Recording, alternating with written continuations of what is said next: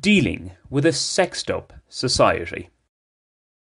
In a country with an alarmingly high official femicide rate, that the fair treatment of women is never too far off Colombia's news agenda isn't surprising. Of course, there's one thing having grand debates about it in media and politics, quite another effecting meaningful change on the ground. This is particularly so in a region where misogyny appears commonplace. The UK, on the other hand, superficially at least, appears worlds apart from most of Latin America when it comes to women's rights. Every now and again, however, a high-profile and/or disturbing case sees the issue become headline news again, as has happened recently after the abduction and killing of 32-year-old Sarah Everard. With that particular ongoing case as the backdrop, the broader subject was discussed on a BBC Radio 4 programme by a panel of politicians and experts. One of the guests was former UK Supreme Court Judge Lord Sumption, a man whose stance on lockdowns I very much support. He commented that in European Catholic countries, he specifically mentioned Poland, Spain, Italy and the Republic of Ireland, incidences of abuse against women are lower compared to others.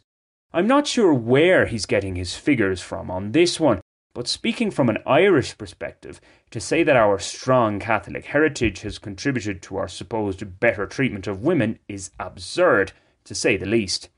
On what is a long list of arguments against that, I'll just mention mother and baby homes for one.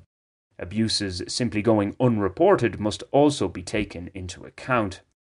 That aside, where Lord Sumption may have a point is in terms of our traditional attitudes towards sex, generalising as I am, and something that certainly doesn't appear to apply to the newer generations.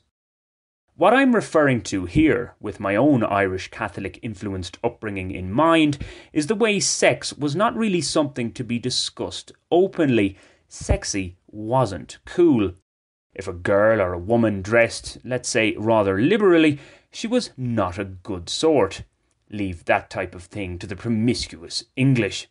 Contrast this with Colombia, another traditionally Catholic country, but one that in many ways has been more open about matters of sex, something I addressed in a previous post. Linked to this, and I agree that this is probably more a reflection of me rather than Irishmen in general, the idea of wolf whistling or shouting sexual obscenities at women was something I never even considered. After almost 10 years living in Colombia, it still unsettles me the way many men here are very forward with women. I'm more in the blessed or the meek camp in this regard. So while Catholic Ireland's, not just the church but the state too, historic treatment of women leaves an awful lot to be desired, viewing them as mere sexual objects hasn't been chief among its sins. And it's this sexual object idea that in many ways is the thin end of the wedge. It's also very complex. From the male perspective, when one is bombarded with very suggestive images or videos of women on a regular basis, well, how is one to view them? Okay, you might say just simply don't seek out such material. The thing is, I for one don't. But we have various social media, particularly Instagram from my experiences, that promote what I regard as at least mild porn.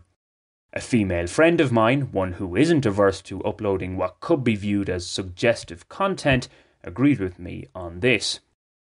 What's more, many of these posts aren't by paid models or virtual sex workers, they are from everyday women voluntarily uploading sexed-up content to public forums. For sure, if this stays in the virtual world, you could say it's harmless. That is to ignore multifaceted and potentially damaging cyber abuse, though. You might also argue that women have the right to post whatever they want on social media, free expression and all that. It's not their fault if some men view them in a perverted way. Fair enough. Nonetheless, men are generally physically stronger and sexually more aggressive than women. Thus, that some cross what can be at times a thin line between acceptable and unacceptable behaviour towards women isn't altogether shocking, especially if they feel they have been enticed to do so. Just to be clear, there is no thin part of the line when it comes to murdering an innocent victim. So when trying to combat a serious problem, such publicly available content has the potential to set, nay perpetuate, a narrative in the real world. On balance, we could do well to actively promote a more sexed down society, difficult as that may now be.